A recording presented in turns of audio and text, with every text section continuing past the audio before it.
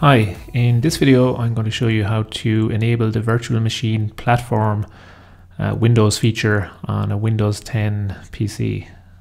Okay, so as you can see on my screen here, I'm currently having a problem where I'm looking to start up Windows subsystem for Linux, and it's telling me that I need to enable the virtual machine platform, which is a Windows feature. Okay, so to do that, I'm just going to click down here in the search bar and I'm going to type in Windows features. You can see it comes up here. I'm just going to click on turn Windows features on or off.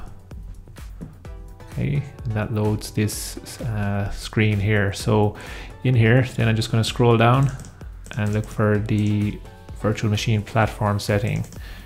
You can see here, and you can see this box is unchecked, so I'm just going to check that box. I'm going to hit OK, and then it's going to go and enable that feature for me.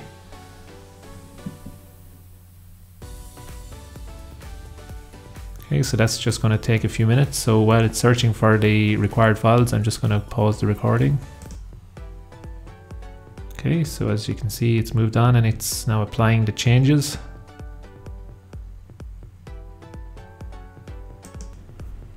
Okay, so now as you can see, it's finished applying those features and it's telling me that the PC needs to be rebooted to finish the install. So you can just hit restart now, and when your machine comes back up, the virtual machine platform should be enabled. Okay, that's it for this video. If you found this useful, please leave a like. Thanks for watching.